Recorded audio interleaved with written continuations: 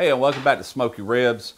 Any of you that's been following my channel for any amount of time know that I have some pizza videos on my channel as well as so many other things.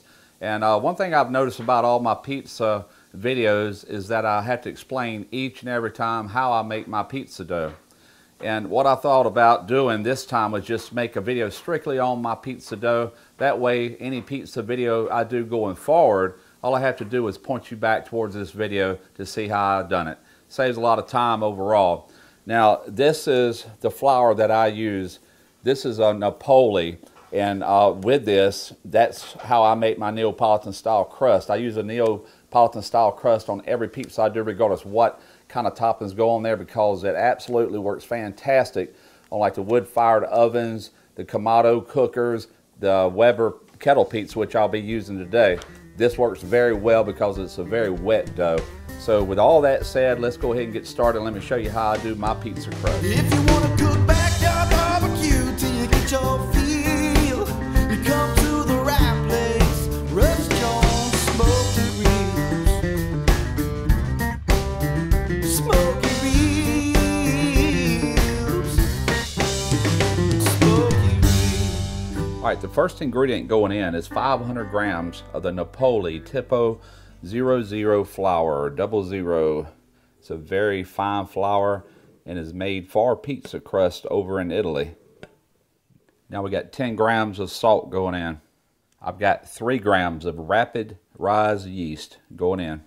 325 grams of water. I'm using a bottled purified water. All right, I've attached my dough hook. We're going to need this for 5 minutes on low.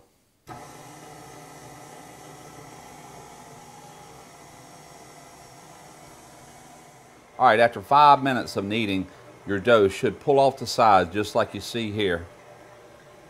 Now, the thing about this dough is it's very wet, and that's exactly what it's supposed to be, as you'll see right here as I raise this.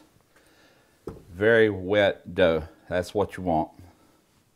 Now, on our cutting board, we're going to take the exact same flour that we used to make the dough.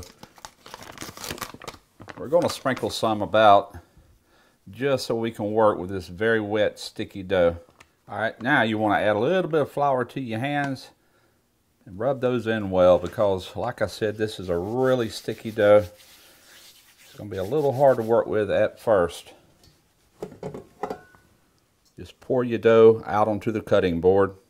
All right, now you want to take some of the flour, a little bit that's there on the cutting board, and just flour your surface to where now you can work with it. What we're going to do is turn this into a dough ball, one big dough ball.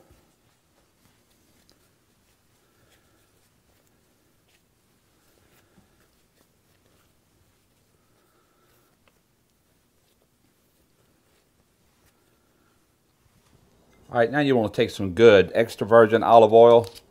Just want to drizzle a little bit, about that right there. All you want to do is coat this dough ball real good on all sides.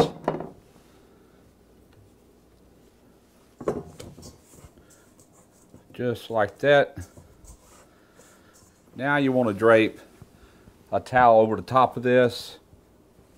We're going to place this in the oven. The oven is off. We just need a good warm dry place for this to rise for 2 hours. We'll see you in 2 hours.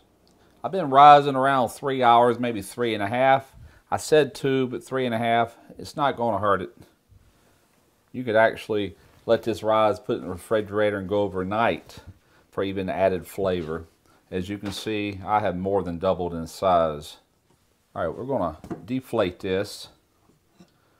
We're going to pour it out onto this floured surface. Very sticky, very wet. We're just going to roll it around, try to pick up a little bit of this flour here on the cutting board to where we can work with it somewhat. All right, now what I'm going to do at this point is I'm going to separate this so I can make 3 dough balls. This will be enough for 3 individual pizzas. We're just going to guesstimate at this. We'll do one here, and we'll do one here. Now you want to form these into individual dough balls. Just like that. What I've got is I've got paper plates. I've rubbed a little olive oil on the bottom of these. I'm going to place the dough balls on each plate, cover it with saran wrap. Going to let these rise around an hour. Alright, basically this is it. I've let it rise one more hour, and as you can see, it's doubled in size, no problem. And at this point, you would simply roll it out on a floured surface, or you could do the hand toss like I do at times. And one thing I want to mention in closing is this flour that I used that makes this very, very good crust is available on Amazon.com. I'll have a link in the description box. That's where I buy it. I can't find nothing like that in my area, and chances are you can't either, but you can get it there. So until next time, Smoky Ribs.